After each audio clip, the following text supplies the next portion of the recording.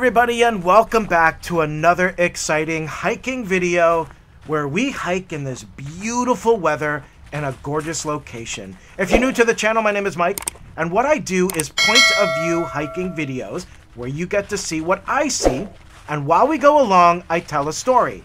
And those stories could be a story about something I've experienced, a funny story, a ghost story, a story of inspiration, a motivational story, and sometimes a story that teaches a life lesson.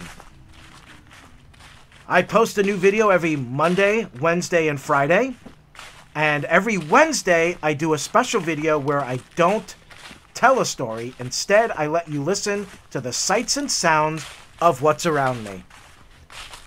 If you have not subscribed to this channel, what are you waiting for? Hit that subscribe button. Do it now. You know that button, that big red button with the white letters. It's calling your name. It's saying, hey you, subscribe. Hit it. Hit me right now. Subscribe right here. Yeah, you see me? Right here, subscribe. And if you like the video too, make sure you smack that like button. Not smash it, smack it. Smack that like button if you like this video. Just smack it. Smack it really hard. And also, when you subscribe, make sure you hit that bell notification. That way you can be notified when there is a new video. Even though I told you it's Monday, Wednesday, and Friday. But still, you might forget. You might forget. Today's story takes place in 1994. And at the time, and I've talked about this before, I had my own local television show, and I was in high school. And it was a Saturday, and we had just finished taping our episode for the day. And I had planned after the taping to go see the movie Mrs. Doubtfire in theaters. Now, I had been trying to see this movie for 2 months.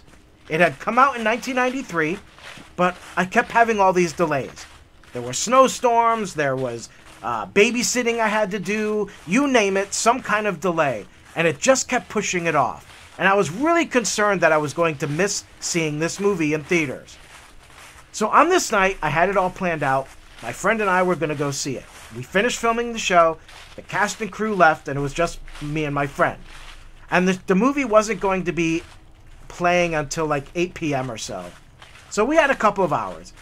So we went down to my office / room, which was right next to my studio, and we put on the TV and we're watching a movie. And the movie was called Miracle Beach.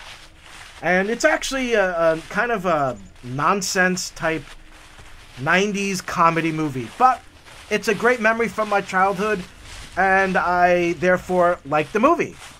And it still was starring Amy Dolan, who I had a huge crush on at the time. I just thought she was like the prettiest thing. And it's a pretty funny movie. But it is one of those mindless 90s type comedies. It was a movie that at the time, I don't even know if it did well in theaters at all, but I discovered it late at night on HBO. And it was one of those type of movies that you would find like late at night on HBO or Cinemax, or as we nicknamed it, Skinemax. Now it happens to be a very cold February night.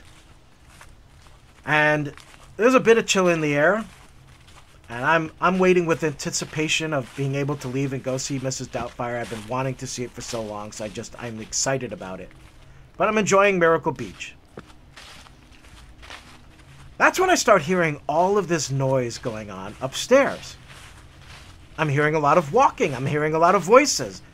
I'm like, what the hell's going on up there? And that's when my friend says, I'll go check. So he goes up there, and he's gone for a bit, and then he comes back down, and he goes, you do not want to go up there. I'm like, what? He goes, don't go up there. I'm like, what the hell's going on? He's like, I don't know what the hell's going on, but there are a bunch of young teenagers. They are drunk, and they're throwing up everywhere. I'm like, what? He's like, yeah, as soon as I walked upstairs, this kid fell on the floor, and he just started throwing up, and now he's sleeping in it. I'm like, what? So what had happened was my younger brothers, and I don't know exactly what happened, but apparently they were at a friend's house up the street. And at the time, like, my youngest brother was only like 13. The other one would have been maybe 16, maybe 17. I was 18, so he was 16. And They went to some kid's house where they all started drinking, underage drinking. And then they decided to go from house to house and ransack everybody's liquor cabinets and eventually made their way to my house. And now they're all upstairs. One of my brothers, the 16-year-old, he's up in his bedroom and he's plastered. And a bunch of kids are hanging out there. The other one, the 13-year-old, is drunk, but he's going around cleaning up all the puke and trying to keep order and keep people under control, which I found to be kind of funny. He was the youngest one, but he was kind of being the, trying to be the responsible one while he wasn't responsible because he was a 13-year-old who was drunk. And meanwhile, I'm like, what the hell is this? I don't even want to have anything to do with this. I just want to go see the movie. So I'm like, screw this shit. We're going to leave. That's when suddenly this giant kid we went to school with. And when I say giant, I mean giant. He was like 9 feet tall, 8 inches. 9 feet tall, 8 inches. Okay, maybe not that tall, but he had to have been over 7 feet. And he comes down and he can barely get into the basement. He's like, his head's practically touching the rafters. And he just comes down, he's like, hey, Mike. Hey, how you doing? What, do you live down here? I'm like, yeah. Oh, this is so cool, man. Wow, you're like a high school student with his own bachelor pad. This is awesome, man. Wow, what are you watching? Oh, Miracle Beach. Oh, man, that's a funny movie. Hey, I want to watch it with you guys. It's crazy up there, man. There's like people throwing up everywhere, man. They're all acting crazy. Yeah, man.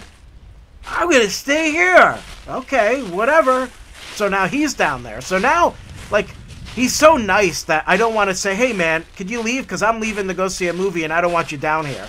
So I didn't say anything, and I keep thinking, like, I'm going to miss the movie. I'm not going to be able to see Mrs. Doubtfire, damn it. So then he's like, at some point, maybe a half hour later, he's like, hey, man, I'm going to go upstairs and check on things, okay? This is really fun, man. You're a cool dude. This was fun hanging out down here. The Miracle Beach, that was a fun movie. He gets up and he smacks his head into the ceiling. Oh, man. Whoa, I gotta watch out.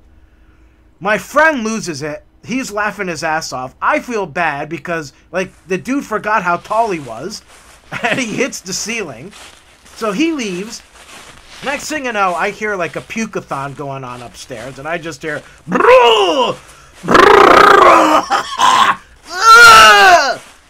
So it is just, like, insanity. And now there's, like, yelling and screaming. Next thing I know, a bunch of kids come running down. Mike! We need you, Mike! And I'm just like, oh, fuck. So I go upstairs. My brother, the 16-year-old, we lived in a colonial. And his bedroom was on the top floor. So 2 stories up. Technically 3 if you consider the basement where I am. And he jumped out the window. Jumped out the window. So they're all freaking out. They're like, he jumped out the window, man. He jumped out the window. And he was gone. See, here's the thing. We had a really bad winter that year. There was like 12 feet of snow out there. So when he jumped, he landed in the snow. If there was no snow there, it probably would have been really bad. But he landed in the snow. It was like landing in a giant pillow. And then he just ran off. He ran through like all these feet of snow and disappeared behind my house where there are hiking trails. And he starts going up the hiking trails. And the hiking trail splits at one point. One point it goes up the mountain, which is a very steep and difficult hike. Or it could go the other direction, which is all flat land. It kind of goes along where some old farms used to be. So 2 of his friends take off while the others stay behind. And they take off to go find him. Meanwhile, I have to call the police because he's missing. And it's dangerous and he could get killed out there. So I call the police. At the same time, my little sister calls my father, who lives on the other side of town. And my father ends up showing up before the police did. And guess what? My father is drunk. He's plastered. So he doesn't even know where the driveway is. He ends up parking on the front lawn. And then he's stumbling all over the place. Hey, Mike, where's your brother? What's going on? He ran out in the back somewhere. A couple of his friends are out there trying to get him. Okay, well, let's go try to find them. I'm like, well, I called the police. They should be here soon. And they can get, they have search equipment and everything. Okay, well, the police is here. So the police show up. And the officer's like, hey, so what happened? We didn't say anybody was drunk. We didn't want to bring that up. We just said, well, he broke up with his girlfriend and he was upset, so he jumped out of the top story window and just ran off back here. And the cop's like, yeah, I guess that would happen, He's probably really depressed about it. All right, And so the cop's like, so what's going on now? And we're like, yeah, his friends ran out there. Like, all right, well, let's give them a little bit of time to see if they bring him back. If they don't, we'll get back there. Meanwhile, my father, who's drunk, is falling in the snow. He can't barely stand up straight. And what surprised me most is the cop didn't notice. Or the cop thought he lived there, and it didn't matter because he was home. Which he wasn't. He was not home. He didn't live with us. So he's like walking through the snow like, you look at him, like... So anyways, the friends did indeed find him and brought him back. But what was creepy is, you want to know how they found him? They followed the bear tracks that were alongside his tracks. Yeah! There was a bear out there. And so they were very concerned that the bear had gotten him and was dragging him away. Thankfully, that didn't happen. He never saw the bear. He may have actually been following the bear tracks and not the other way around, but the fact is, he was following bear tracks. So thankfully, they found him. But it didn't really end on a happy note, like after we found him and we're like, oh, everything's great. Because then my drunk father takes me aside and blames me for the whole thing. I had nothing to do with any of it. I was filming a TV show, and then I was going to see Mrs. Doubtfire. I'm not responsible for them. I'm not their dad. I'm not their mom. So that was actually when I stopped talking to my father. I had enough. To blame me for their actions, I was like, that's it. I'm done. I will not speak to this guy again. And my relationship with him has never been the same. There was a brief period of time about 10 years ago when I was talking to him, and now it's been 7 years, and I will never speak to him again. But that's a story that I don't need to tell. But guess what? I didn't get to see Mrs. Doubtfire. I missed Mrs. Doubtfire. That's what I wanted. I wanted to see Mrs. Doubtfire. And then the following week, I finally got to see it.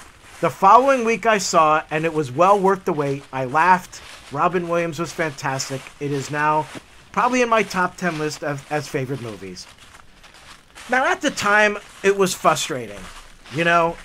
All these kids thrown up everywhere, drinking and acting like nuts. My brother taking off and running out for the mountains. The cop having to be called. My drunk father showing up, blaming me for everything. And then not being able to see Mrs. Doubtfire like I had planned. But then eventually when I look back at it, to me it is the most 90s teen memory I have. Just a bunch of wild teens having a crazy night. It was like a scene out of American Pie. And I look back at it now. Nobody got hurt. Everything was fine. And I actually have a good memory about it. I look back at it with fondness. And guess what? A week later, I got to see Mrs. Doubtfire. And it was worth the wait. Because I enjoyed it. It was funny. Robin Williams was awesome. And it is in my top 10 list of favorite movies. So there you go. And now, a shameless plug. That's right, it's time for another shameless plug by me, where I shamelessly plug something that I have personally created shamelessly. Why? Because I have no shame. Today I present MikeBurkePhotography.com. Photography has been a passion of mine for most of my life, ever since I got my first camera at 7 years old. And I have focused on taking beautiful landscapes, photos of the forest, the ocean, the sunsets, winter and fall, gorgeous images of colorful flowers, and on the occasion, wildlife. If you're looking for the perfect print to hang on your wall, then check out MikeBurkePhotography.com today. I have plenty of options. If you're looking for something just for autumn or something for winter, you'll find it. And all of my prints have many different options to choose from. You can get it on paper print, acrylic, canvas, metal print, and even frame. So check out Mike Burke Photography today and find the most perfect print for your wall. MikeBurkePhotography.com. And that was my shameless plug, and I'm gonna plug it shamelessly one more time. That's MikeBurkePhotography.com. There, I have no shame. I have no shame.